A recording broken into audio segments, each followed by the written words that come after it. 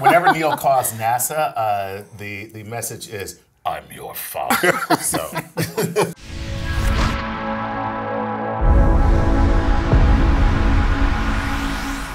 What is the main difference between NASA and SpaceX in terms of what they would like to achieve in space exploration in the near and far future? And let me add to that, what is the chief purpose of NASA, or what is NASA's mission statement? Well, I should be able to quote NASA's mission statement from memory, but I can't. But it's basically to understand our world, our solar system, our universe, and to use technology to move humans beyond Earth. That is really, if you want to sum it up, that's NASA's mission: exploration, knowledge. Cool. So SpaceX mission. is a contractor to NASA. NASA has lots of industry partners. SpaceX is one of them. They launch cargo up to the International Space Station. Starting next year, they'll launch crew up to the International Space Station from Florida. So they're one of many contractors. Now, obviously, SpaceX has obviously stated that they want to see humans on Mars. NASA wants to see humans on Mars, so our goals are actually really aligned, and we have a partnership with SpaceX to help them land one of their Dragon capsules on Mars. And I'm excited because they've done a lot of work on entry, descent, and landing that'll hopefully make it able for us to land humans sooner. You said earlier that one of the challenges is that Mars has a thin atmosphere. Could you detail why that's more of a challenge to EDL, entry, descent, land, than on Earth?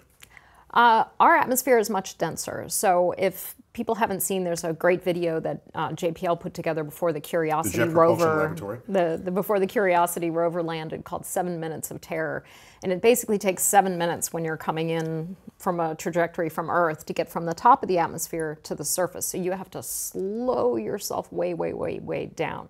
You've got good speed to get there. Yep. Now you got to eat up that speed somehow. Yeah, and to absorb that speed coming, the atmosphere is just not helping you very much, but it's heating you up, which is bad. So you've got to find some way to slow yourself down. So Curiosity weighed 1 metric ton, and we used a combination of... On Earth.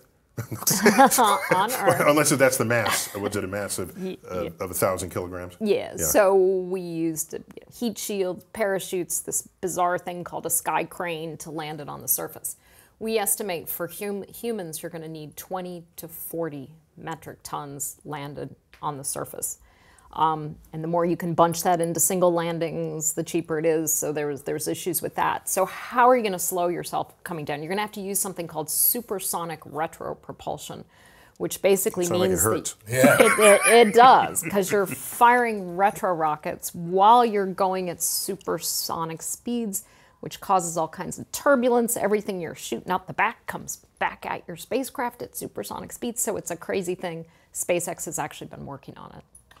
Oh, that's right. So if you're moving supersonically and you try to put retro exhaust in front of you, you overtake the exhaust. Right. Exactly. That's so wild. Yeah, that's wild. Yeah, so it's complicated, to say the least. So you can't we just roll have down the work window to and do. stick your hands out to slow down. No. So, and it's not that it's an insurmountable, oh my gosh, we can't ever send humans to Mars, it's too hard. And it frustrates me sometimes. I'll see commentary of saying, oh, we just need to stick at the moon.